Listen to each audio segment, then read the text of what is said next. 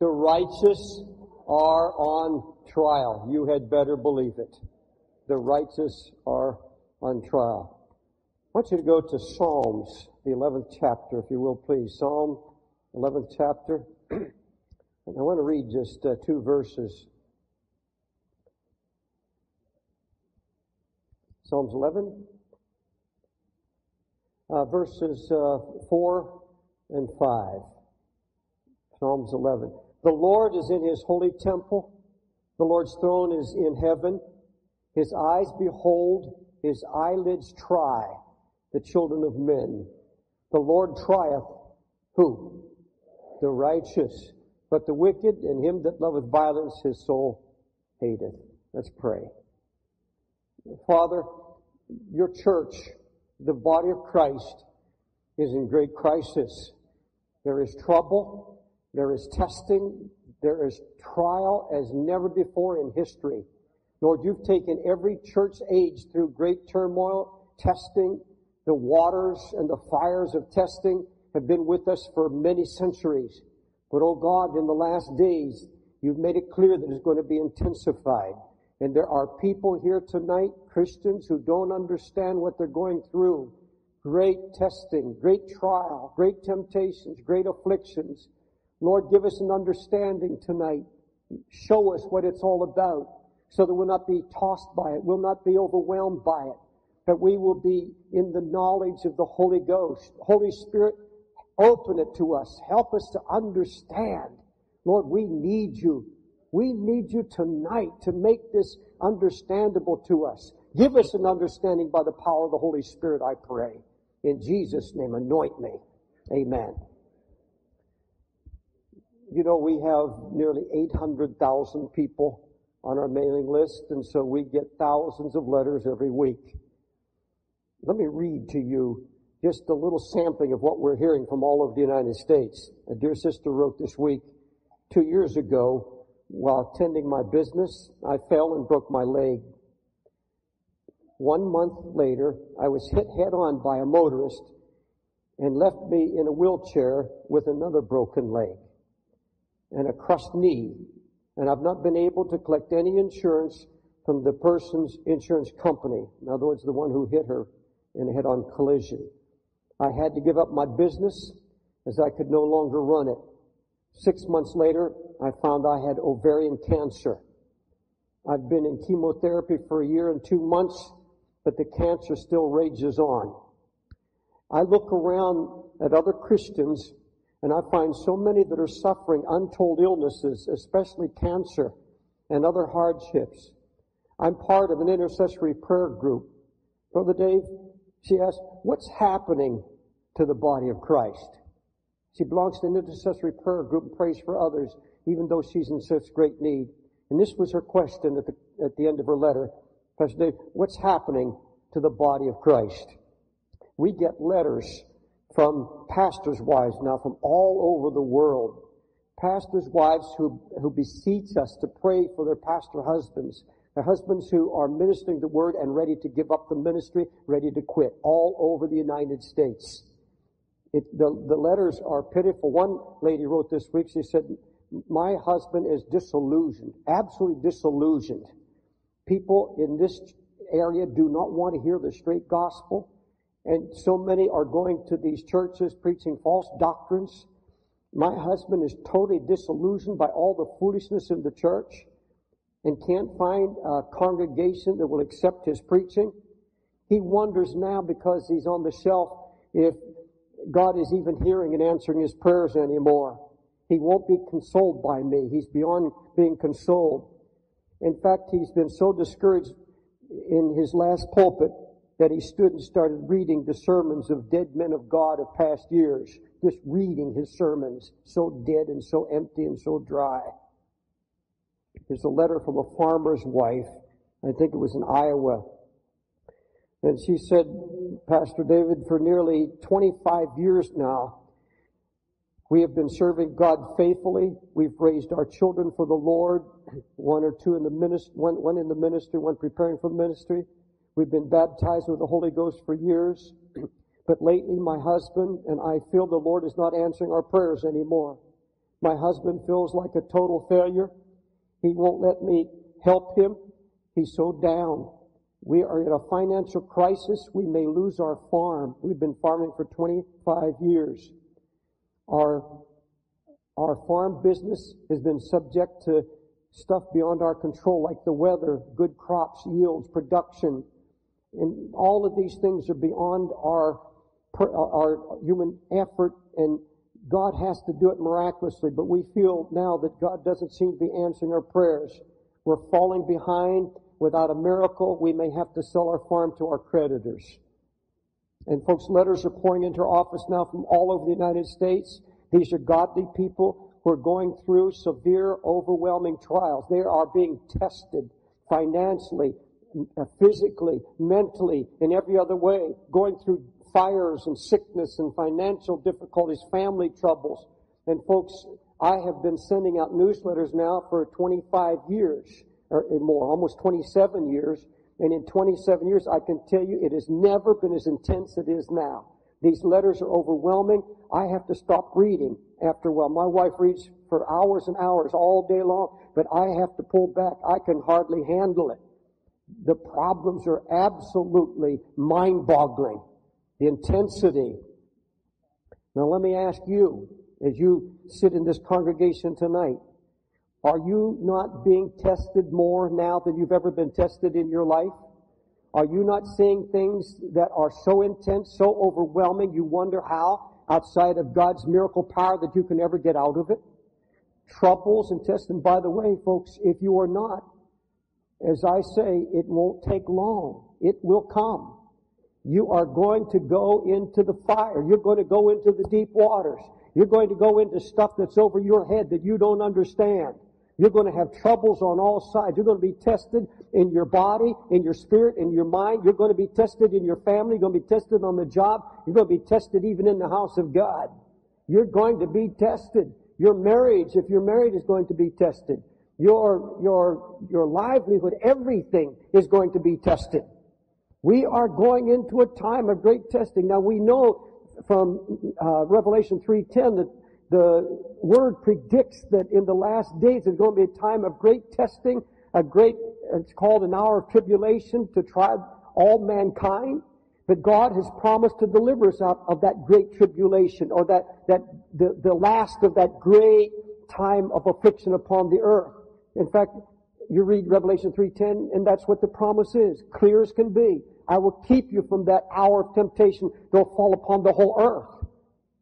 Now, some believe we'll go through a part of the tribulation. Some believe we'll go through it all. I'm not talking about that.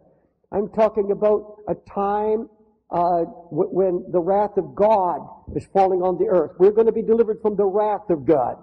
But in the meantime, you and I, as Christians, as righteous men and women, we are going to be tested more and more as the day of the Lord approaches. The closer we get to the coming of the Lord, the closer we get to the end of time, the more intense the fires will be, the deeper the waters. Folks, don't let it scare you, because God has a purpose in it all. God has a reason, and we want you to understand that reason tonight. In Psalms 11:4, I've just read to you that God is right now in His holy temple. He is sitting on His throne, and His eyelids are trying. The sons of men, His eyelids are trying. Now, in the original Hebrew, it really means a sharp, piercing glance.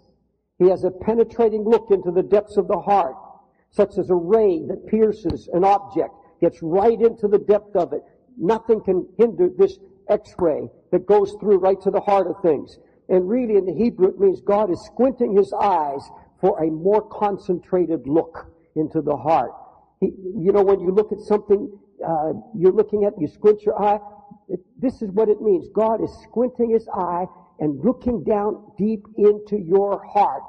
He's going to test you until everything that's unlike Him is going to come to the surface and come out. He's going to put you in the fire so that all of that is unlike Him, all that is evil is going to come to the surface, and He can scrape it off, and He wants nothing left in you in the last days but pure gold. He's going to put you in the fire, He said. He's going to put us. It's the Lord. It's not the devil. It's the Lord.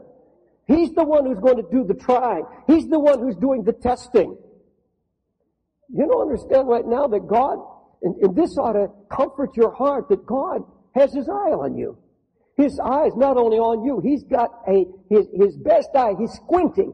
He is looking deep into your heart like a man who's got one of those little jewel magnifiers and looking deep into your heart.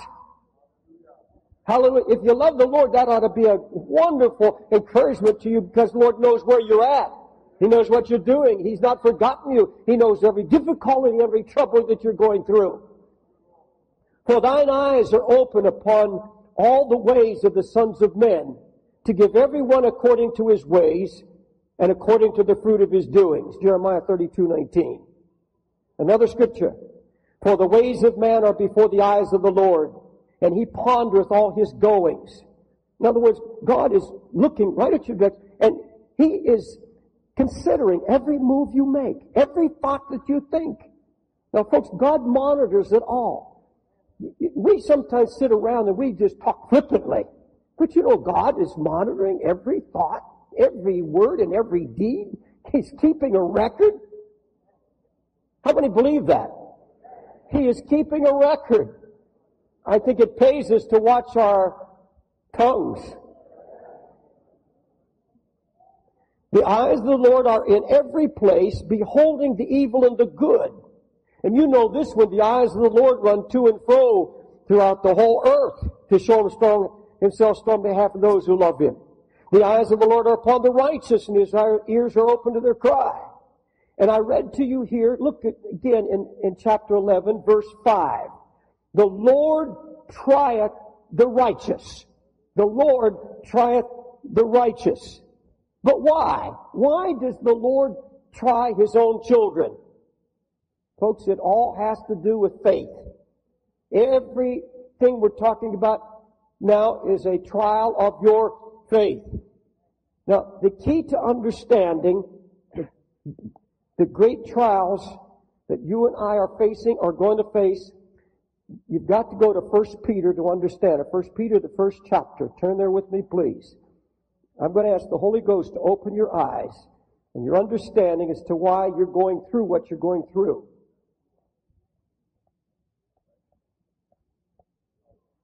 Now, folks, beloved, would you look this way for just a minute?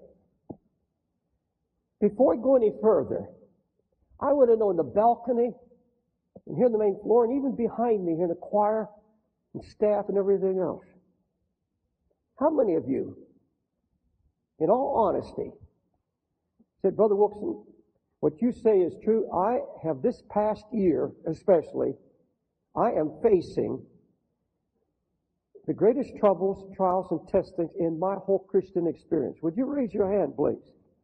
Oh, look. I just want to make sure I'm on the right track here before I go any further. All right. Amen. If you didn't have your hands up, yeah, by the tape.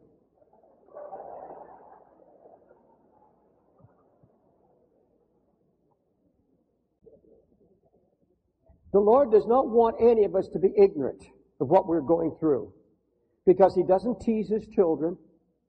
He gets no pleasure out of hurting us, but He has a very clear, good reason why He takes us through these things. The sufferings and the pain and the sorrow and the afflictions, God has a reason. And He showed this to me, and folks, it is so ease your spirit. It will encourage your heart when you know that, first of all, that God is allowing it. God is taking you into the fire, and He's taking you into the deep waters because He has a divine purpose. There's an eternal purpose in what He is doing. Many are going to hear this message on tape, and just like the farmers in Iowa and Montana and all the Midwest that are losing their farms, and people all over the United States who write to us and send prayer requests. Many write for our message, and they're going to hear this on tape. And my message to them is the same thing, that God wants them to understand why this is happening. It's not just happenstance. It's not a fluke. God has a purpose. And if you can see that purpose, it'll hold you steady. Let's go to that purpose. 1 Peter, the first chapter, beginning to read Verse 5, who are kept by the power of God through what? Through faith unto salvation, ready to be revealed in the last time, wherein you greatly rejoice, though now for a season, if need be, you are in heaviness, through manifold temptations, that the trial of your faith, being much more precious than of gold that perisheth, though it be tried with fire, might be found unto praise and honor and glory at the appearing of the Lord Jesus Christ. Now, folks, look at me.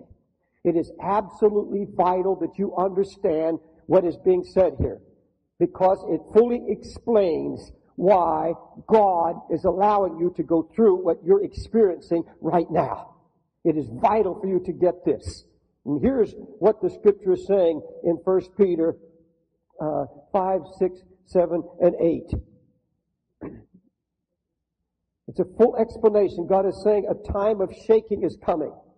You know what the Scripture says. God said, I'm going to shake everything that can be shaken. So the only thing left standing is that which cannot be shaken. What is it that cannot be shaken? He's looking for an unshakable faith. Faith. This whole thing has to do with faith. Everything you're going through, everything is a trial of your faith. Now get that and understand that. If you don't get that, you will never comprehend what you're going through. God says wickedness is going to bring on chaos. There will be calamity. Violence is going to rock and shake the nations. Evil men are going to wax worse and worse, become vicious. Morals are going to crumble and vanish. All of mankind is going to fear and tremble. Men's hearts are going to fail them for fear of seeing those things coming on the earth. You know all of these scriptural prophecies. It will seem as though no one has answers. Everything will be hopeless. This is a day and age when no one seems to have an answer for the world situation, the crises that come upon us hour by hour. And this is what the Lord is saying. He said, in this hour, just before I come in the last days, when everything is shaken, when men have no hope, when people are crumbling and being crushed by the pressures all around them, the stress and the anxiety and the depression, God says, I have a people that are in the fire right now being trained, and I am going to reveal them in the last hour. And that's what I read to you, who are being kept right now through the power of faith. God says, I'm testing their faith. Right now, I'm keeping them. I've got them in deep trouble. I've got them in deep waters now. I've got them in fires. I am bringing forth a people out of those fires and out of those waters to be manifested before the whole world as testimonies of the saving, keeping power in the most difficult times. Dark times are coming. Hopeless times are coming. Where are they going to turn to? You think they're going to turn to our leaders? Not when our presidential advisors are advising our presidents and our leaders out of the boudoirs of prostitutes. You think the world is going to trust their leadership anymore? Where are people going to turn to? Where are people going to get their hope? Not from television evangelists who've been muckraking around for money and proclaiming the gospel to be rich man's gospel. Where are they going to turn to? They'll not be turning to healing evangelists in their healing lines anymore. I'm not putting that down, but that's not where the answer is going to be. It's not going to be in big-time evangelists or big-time preachers. They are going to have people like themselves who've been through their kind of troubles and their kind of trials and being tested, and they've come through it, and they're like a rock of Gibraltar, and they're standing unmoved and unshaken because their faith has been tested. That's what he's saying here, through faith unto salvation, ready to be revealed in the last time. God says, I'm going to manifest my children at the last hour. And oh, thank God, I believe that with everything in my being. I stand before you totally convinced that right here in New York City, the greatest testimony is going to be people out of this church and other churches that have been absolutely tested as nobody else has been tested. They've had it harder than anybody. They have gone through the fires and the deep waters, and they have not given up their faith. Their faith is unshakable. And the Lord says, all right, you've been through it, and I'm going to bring you out as a testimony I'm going to reveal you to your neighbors. I'm going to reveal you on the job. I'm going to reveal you in New York City or wherever you are in the farms of Iowa. Everywhere, God is going to have a people that come marching out like the Hebrew children out of the fiery furnace as a testimony to the king. And all of the heathen of that time, they said, your God is our God now. I got to quit pounding this. Pulpit is getting weak. To be revealed in the last time, kept by faith. Oh, hallelujah. Tried by fire, wherein you greatly rejoice, though now for a season, if need be, you're in heaviness. I used to wonder, how in the world do you rejoice when you're heavy? In heaviness. He said, though you're in heaviness for a season, you're going to rejoice. How can you rejoice? Well, the Lord began to show me. You can rejoice when you know that God's doing something in me. I'm in this for a purpose. God's working something in me. God's trying to make me a man of faith. He's trying to make me, you're a woman of faith. He's trying to make you a testimony to the whole world. It's not going to be any more going around quoting a few scriptures and shooting your scriptures at somebody and giving a little testimony. That's not it. It's not going to be that. People are going to look at you and they see what you're going through and it doesn't shake you. You're still praising God. You're still speaking faith. You're not talking doubt and fear and unbelief. And they say, that's what I want. Whatever keeps you, I want it to keep me. Because everybody around is going to be caving in. Everybody's going to be crumbling. Everybody's going to be crushed. And there you stand.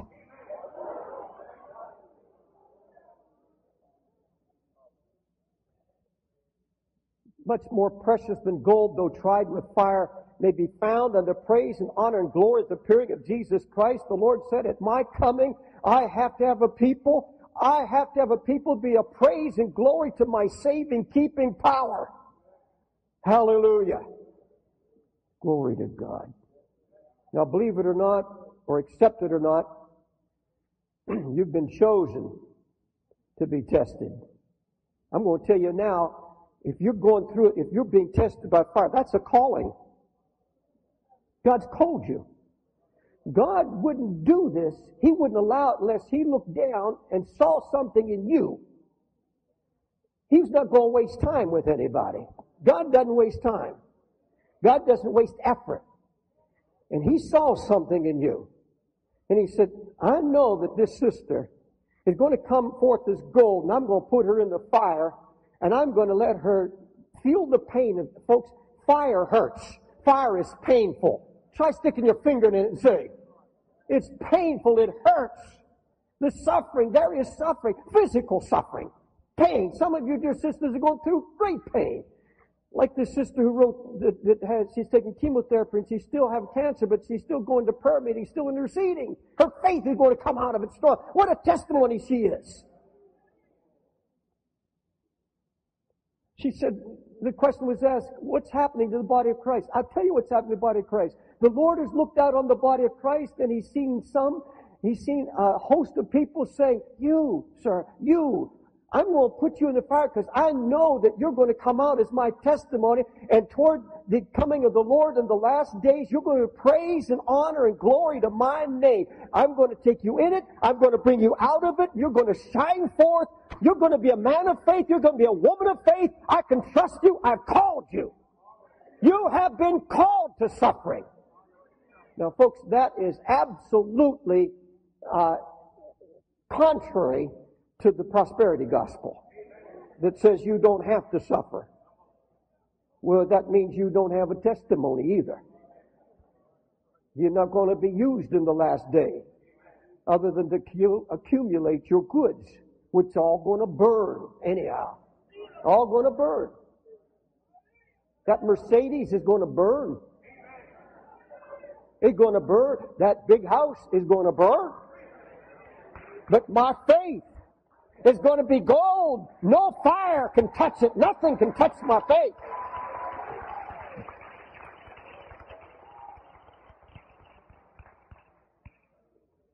We marvel at the unbelief of the Israelites in the wilderness, don't we? We see them doubting God 10 different on 10 different testings.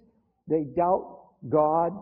And folks, if you read Psalm 78, don't turn there now, but Psalm 78 is one of the saddest chapters in all the Bible. It is frightening to see God trying to, what God had intended for these people very clearly. In fact, the chapter begins, don't turn, but chapter begins with this. He established a testimony in Jacob that the generation to come might know what he's saying. Here was God's plan. God says, I'm going to take a people who are really the smallest people, the smallest nation on earth, and I'm going to take them to myself. I'm going to take them into a wilderness where they're totally dependent on me. There's no shopping malls. There's no water. There's no food. There's nothing but sand. I'm going to put them out in no place, nowhere where they have to be totally dependent on me. And I'm going to teach them to trust me so that I will have a testimony for every succeeding generation. I can point back and say, no matter what you go through, here's a people who proved me. God said, I'm going to prove them. And that's what he did. He took them to the Red Sea to prove them, and they failed in their faith there. They said, you brought us out here to kill us, oh God. Accusing Moses of bringing them out to slaughter them. They go to the waters of Marah. And again, they murmur and they complain. God was testing these. I'm going to let them suffer a little pain. I'm going to let them suffer hunger, let them suffer thirst. And there was some suffering involved to it. But God was trying to build faith. He was trying to build a people that would come through all of these troubles and all these trials. And there would be not only this written word here, but there would be living testimonies, living epistles of His power to save and keep in any generation, so that we wouldn't be reading Psalm 78. They failed, they failed, they failed, they failed. In fact, let me read. It says, their spirit was not steadfast with God. They forgot His miracles. They tempted God. They murmured. They complained. They believed not in God. They trusted not in His salvation. They believed not His wondrous works. They grieved Him in the wilderness. They limited the Holy One of Israel. They provoked Him. They kept not His testimony. They kept not His testimony. They refused to be that testimony for all other generations. And by the way, all of their children go into the promised land with no testimony behind them. All they had was the testimony of unbelief, and what their fathers' lives, their mothers' and fathers' lives really said by the way they lived was that God can't keep you, God can't see you through, that God fails His children. That was the testimony they got from their parents. And God had intended that they be a testimony to their children, their grandchildren, and their great-great-grandchildren, and a testimony to us today. In this year, 1996, and talking from Psalm 78 about their failures. We should be reading about, they came to the waters and they trusted God and the waters opened. They went to the bitter waters of Marah and they said, our God who opened the Red Sea can heal these waters. And we would have been reading one story after another and our faith would have been encouraged. What will happen with us when Jesus says this, will I find faith when I return on the earth? So God once again is taking a people through the deep waters and into the wilderness where the only thing that's going to see us through is total dependence on Him. Where we don't try to figure it out ourselves. It's total dependence on Him. I better move on. I thought I only had a 30-minute message here. I think I got a little longer one here. I'll tell you what I want to do. Let me ask you. Do you take this to your own heart? Do you want to be that testimony in these last days? Do you want to be a testimony? Would you like to be one who comes out of the fires and you didn't cave in, you didn't murmur, you didn't complain, you didn't gripe, but you were able to say, live or die, I'm the Lord's. Though He slay me, yet will I trust Him. I'm not going to give up. How about you fellas, you former drug addicts, alcoholics here in the front from Timothy House? You want to be a testimony to your family and to all those junkies that you used to run with, that God's able to keep you no matter what, no matter how discouraged you get, no matter how many lies the devil comes throwing at you, you're going to stand? How many? Raise your hand, wave it at me right now. Say, brother, that's what I want. Same over here, Sarah House. How about it? Amen. Well, let me give you something to encourage your faith. Where I saw this and it just really blessed me. Hallelujah. Go to Psalms 89. Psalms 89. I'm going to read two scriptures. And boy, when I saw this, it just blew me away spiritually to the joy of the Lord. Now, you won't understand it when you first read it, perhaps, but when we explain it to you, you'll understand how this is one of the greatest encouragements to faith in all the Bible. What a great encouragement to your faith, so that it'll hold you during your storm and during your trial. Verse 9 and 10. Thou rulest the raging of the sea, when the waves thereof arise, thou stillest them. Thou hast broken Rahab in pieces. Now, folks, that is one of the most powerful incentives of faith in all the Word of God. It's one of the most powerful. Thou hast broken Rahab in pieces as one that is slain. Thou hast scattered thine enemies with thy strong arm. All right, look at me, please. The Bible makes it very, very clear. God rules the raging of the sea. When the waves thereof arise, thou stillest them. According to the psalmist, he commands, that's God commands, and he raiseth the stormy wind, which lifteth the waves thereof. Now look at me, please. When you read of these waves, you're talking about a storm. God raises a storm. Are you in a storm? God raises the storm, the Bible says. And he speaks the word and he stills the waters. He lifts them and he lowers them. God sits king of the flood.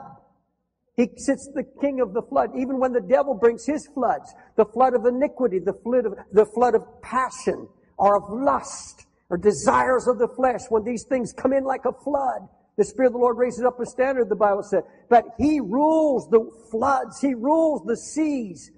The Bible talks about those at the wit's end because, let me read it to you. They are at the wit's end.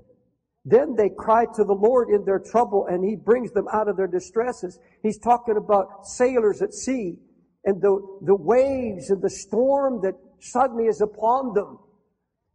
The scripture says, thou rulest the raging of the sea. When the waves thereof arise, thou stillest them. A few weeks ago, or a week ago, when Hurricane Edward came and hit the East Coast, we were looking out of our window. We faced the East River, where the boats are in there. And this huge cruise ship. I think there are over 2,000 people that can go on that particular cruise boat. Huge, it's like a city.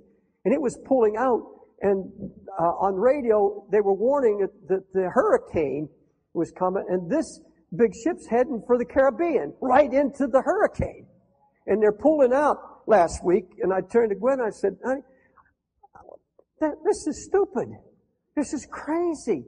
That's going to be a trip through hell. They're going to be right in the middle of the hurricane. And sure enough, the next day, 24 hours later, the headlines on the daily news, cruise to hell. There were 70-foot waves hitting that boat. The boat was listing. People were sleeping in the halls and screaming.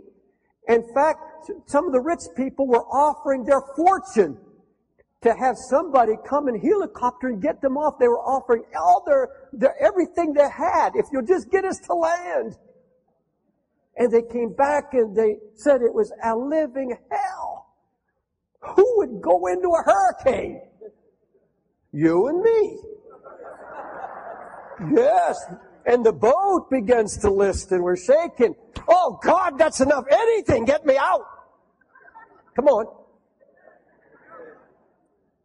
The worst thing is that none of the captains or anybody running the boat knew how to speak English, so they couldn't say anything to the people to comfort them.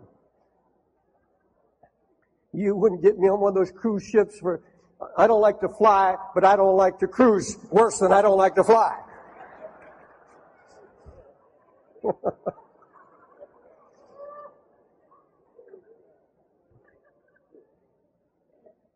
But see, your faith is put into that hurricane, into that storm. And God's seeking a people who are going to rejoice and not complain and rest in His love. and just rest. God, you're king of this flood. You brought me in here. I'm not going down. It may look like I'm going down. I'm going to hold steady. I am going to believe you to bring me out of this hurricane. Folks, I'm not even talking about a storm. This is a big storm. And some of you are in that right now. Oh, hallelujah. Do you understand that He rules the waters? The tossing, the turn. He's ruler of it all. Shouldn't that bring faith? Shouldn't that encourage our faith? Whatever I'm going through, God knows all about it. He rules. He rules the tossings and turnings in my life. He rules it all. And He knows when to still it. He knows when to calm the storm. He speaks to the storm and He brings the calm. But He won't do it until He accomplishes His purpose. Until He sees that you're willing to trust Him. You just lay back in His arms and say, live or die, I am His. And when you come to that place, then He's going to calm the storm. When He's accomplished that faith in you that He's looking for, it's going to cease. Now here's the good part.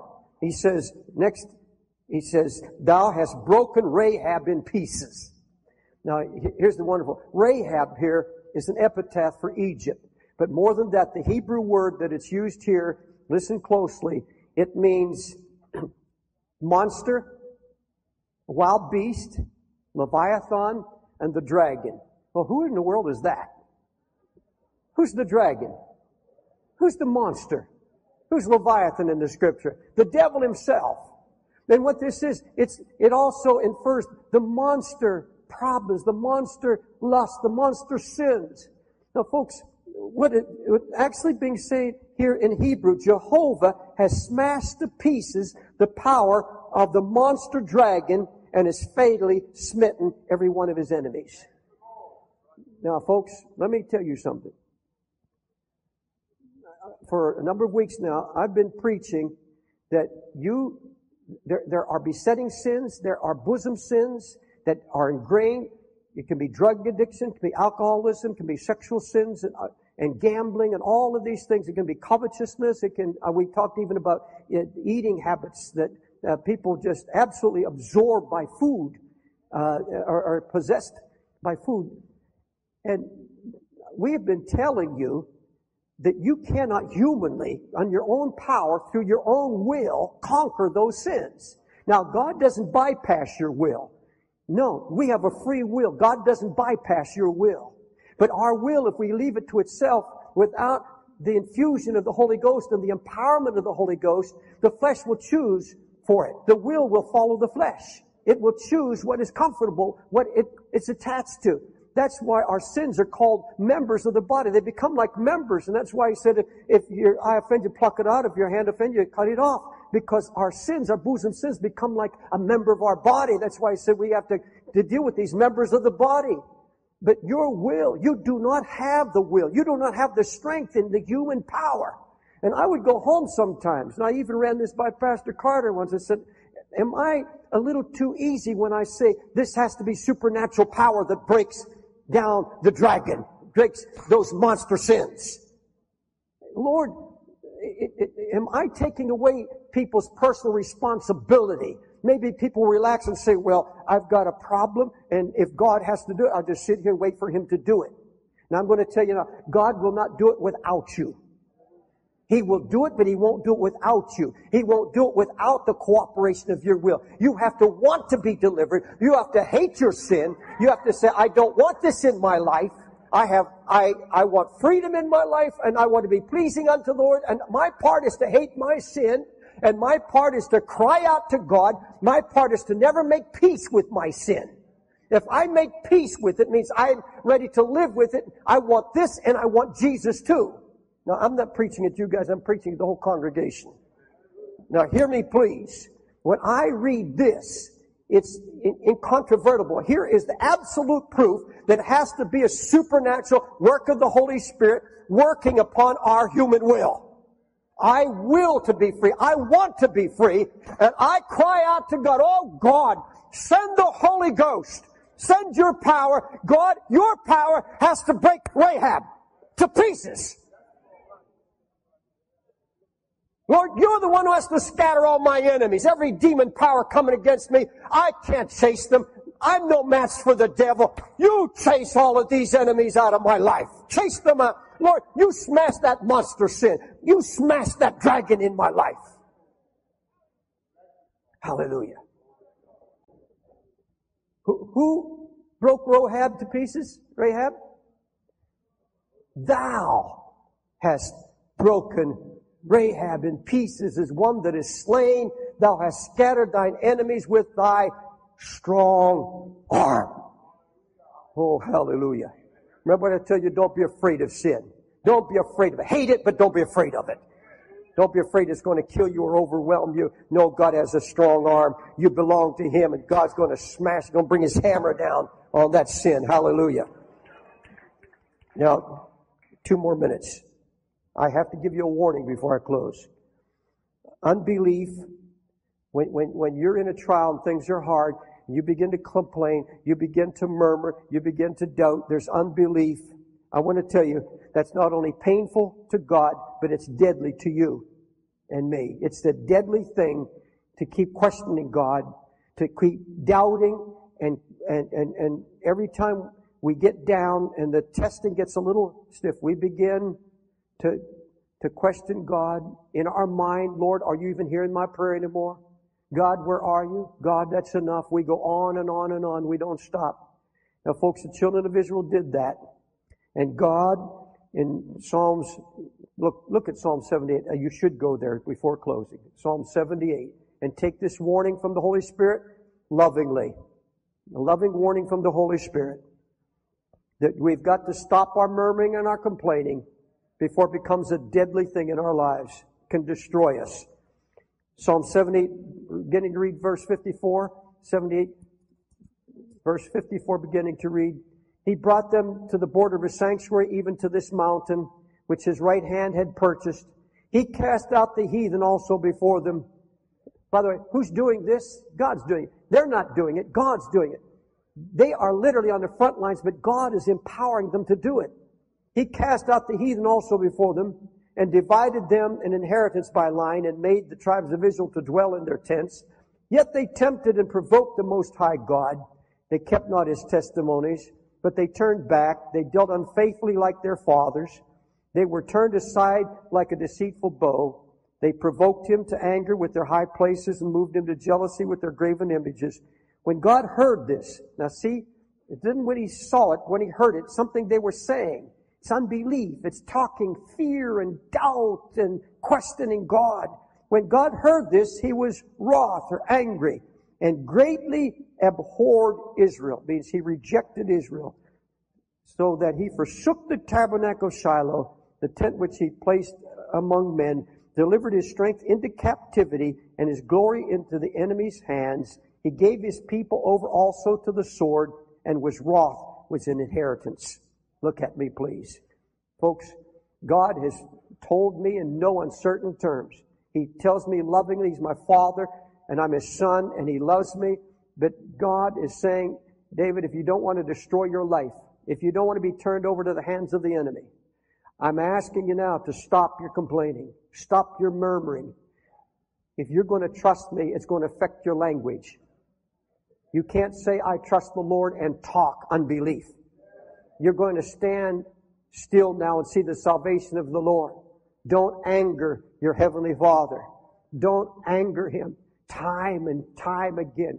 Folks, I've been looking over some of the messages I've preached in the last 8 years in this church. This afternoon, I looked over some I've been preaching. I preached faith. I've been preaching, don't doubt God, and yet I've not fully practiced what I preached. But God has put my back to the wall and said, David, you're going to trust me. I want you to be a testimony these last days. I've got to have your testimony, not just in the pulpit. Your testimony is your walk of faith. Hallelujah. Will you stand, please? Will you stand?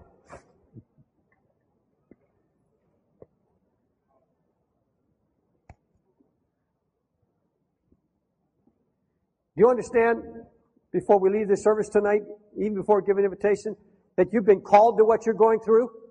How many will accept that and raise your hand? Say, I have been called to my suffering. I've been called to the furnace. I accept my calling. Hallelujah. Now I'm going to ask you for another show of how many in this church will say, God, by your grace, stop my everlasting belly aching and complaining. and my murmuring. God, take it out right now. Lord, we come to you to be delivered from this. Deliver us, oh God. Deliver your people from murmuring and complaining and questioning you. Oh God. Hallelujah. Do you believe God's going to answer your prayer? Oh yes, He is. Hallelujah. You say, oh Brother Wilson, I've been in so long, I want out. He knows when to bring you out. When you start shutting up and begin to talk faith, and I'm not talking about silly faith, I'm talking about, God, I know you have the power. I know you love me. You're not going to hurt me. You're going to see me through. Hallelujah. God, you're going to see me through. I trust you. Speak it. Let everybody see it around you. Let there be a joy of the Lord in your heart. They say, God, no matter what it is, you are going to see me through. Hasn't He brought you this far? Haven't you come this far by faith? Trusting in the Lord? You would be dead. You'd be on the streets. God brought you through. God brought you through.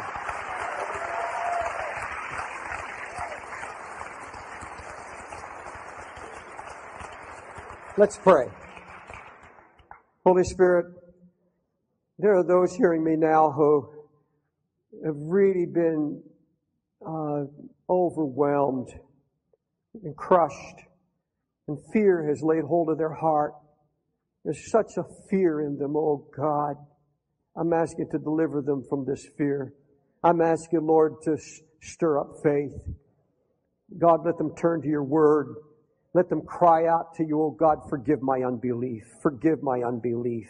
Take it away. Hallelujah. Now there's some in the balcony here in the main floor that really need to walk down this aisle tonight, because you've come to the place recently. You've been through so much. You've come to a place recently where you've questioned whether God is even hearing you anymore. You've almost been convinced that God's not answering your prayer because it's been a long time. You haven't seen evidence of it yet. But it's made you just a little angry at God, perhaps. Some of you, I think, may have a grudge against the Lord. Bring that grudge to this altar and leave it here. Leave it. Bring your unbelief and leave it here. Follow these that are coming now. From the balcony, just go to the stairs on either side and come down any aisle. That's it. The Lord's here tonight to set you free, and He wants to inflame your faith. Hallelujah. Hallelujah. Thank you, Jesus. Hallelujah. Whatever you're going through, you've got to learn this, please. God is at work in me. God's doing this. When you stop and say that, it changes everything. God's doing something in me. God's looking for something. He's taking me through something. Oh God, don't let me fail. Strengthen my faith. Let me come through it trusting, speaking confidence in the Lord. Let me read to you just what the Lord gave me for you right now, you that came forward. In the day when I cried, Thou answered me, and strengthened me with strength in my soul. Though I walk in the midst of trouble, You will revive me. You'll stretch forth Your hand against the wrath of my enemies, and Your right hand shall save me. The Lord will perfect that which concerns me. Thy mercy, O Lord, endures forever. Forsake not the work of Thy hands, Thine own hands. Let me read this to you. I will lift up my eyes unto the hills, from whence cometh my help. My help cometh from the Lord, which made heaven and earth. He will not suffer thy foot to be moved. He that keepeth thee will not sleep. Behold, He that keepeth Israel will not slumber nor sleep. The Lord is thy keeper. The Lord is thy shade. The sun shall not smite thee by day, the moon by night. The Lord shall preserve thee from all evil. He shall preserve thy soul. The Lord shall preserve thy going out and coming in from this time forth, even forever. He said, I'm going to preserve your faith. Hallelujah. Didn't He tell Peter, the devil's trying to sift you, he's asked for you, but I prayed for you that your faith fail not. Jesus is praying for you right now.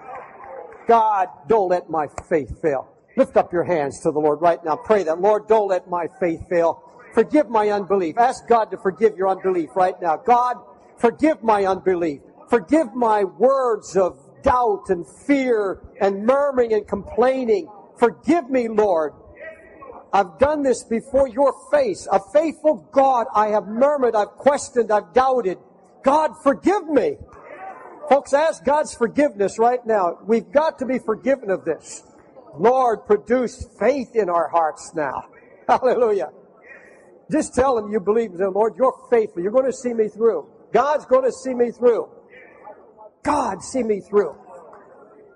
Hallelujah. If there's sin in your heart, confess it right now. Lord, I confess my sins. If you're coming back to Jesus, just yield your spirit and heart to Him right now by faith.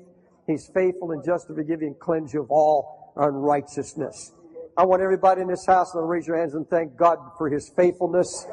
Even in our unbelief, He deals with us in love. Hallelujah. I'll read one verse to put a foundation for my message, and we'll go from there. Hallelujah. We'll pray then. Go to Leviticus, the 27th chapter, verse 32.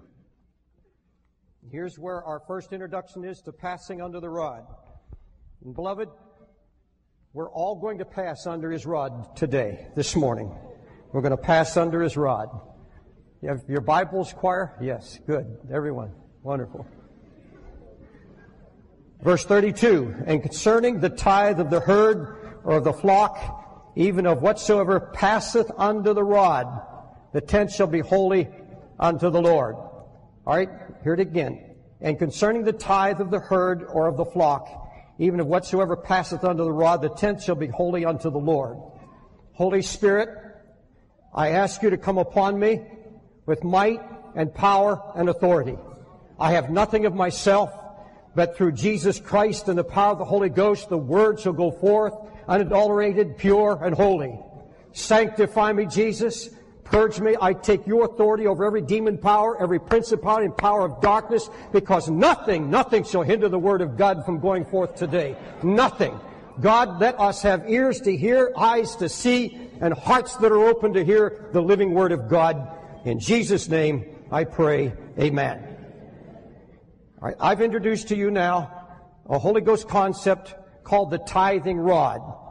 All the flock of a sheep, if someone was going to tithe his flock, and all flocks, all herds had to be tithed, they would take the herd into the sheepcote, and it'd be